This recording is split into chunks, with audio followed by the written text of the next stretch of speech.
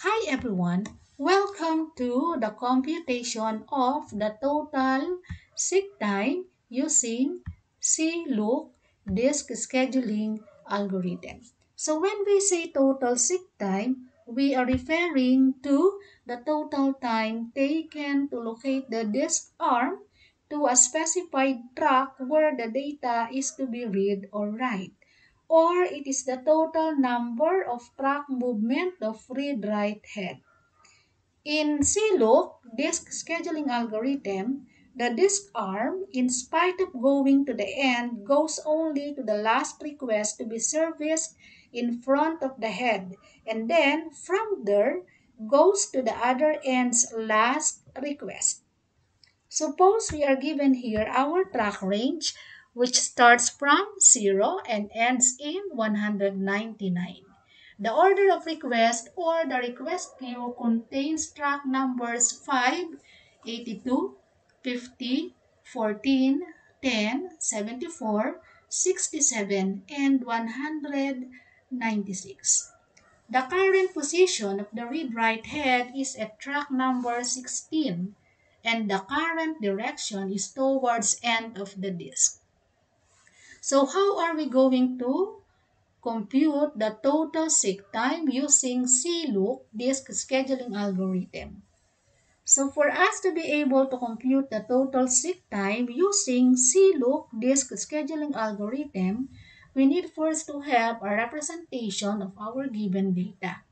So we have here our track range, which starts from 0 and ends in 199. The current position of the read-write head is at track number 16, and the requesting track numbers are track number 5, track number 82, track number 50, track number 14, track number 10, track number 74, track number 67, and track number 196.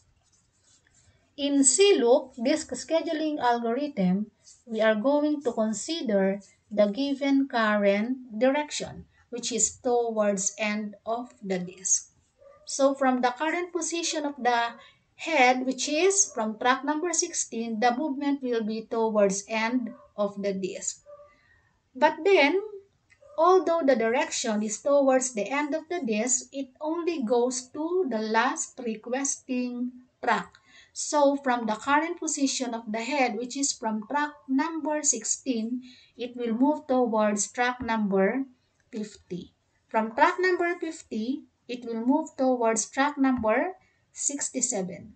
From track number 67, it will move towards track number 74. From track number 74, it will move towards track number 82. From track number 82, it will move towards track number 196.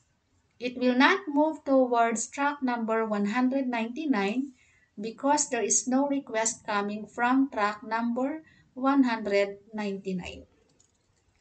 After reaching the last requesting track, it reverses its direction.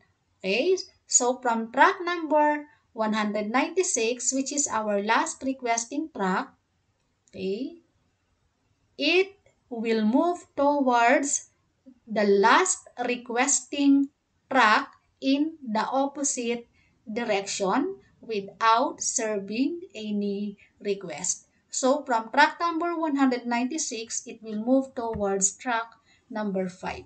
So after reaching the last requesting track in the opposite direction, it will continue serving other requests. So from track number 5, it will move towards track number 10. From track number 10, it will move towards track number 14. So let us now compute the total seek time.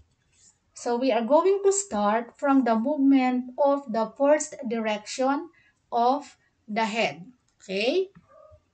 This is the first direction of the head. Starting from the current position of the read-write head, which is from track number 16 up to track number 196. And the movement of the head in this direction is equivalent to 196 minus 16. And then we add the movement of the next direction of the head, which is this one.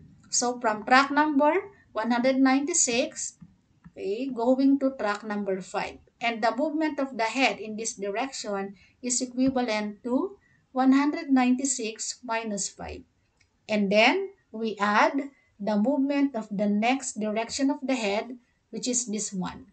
So from track number 5, okay, until track number 14.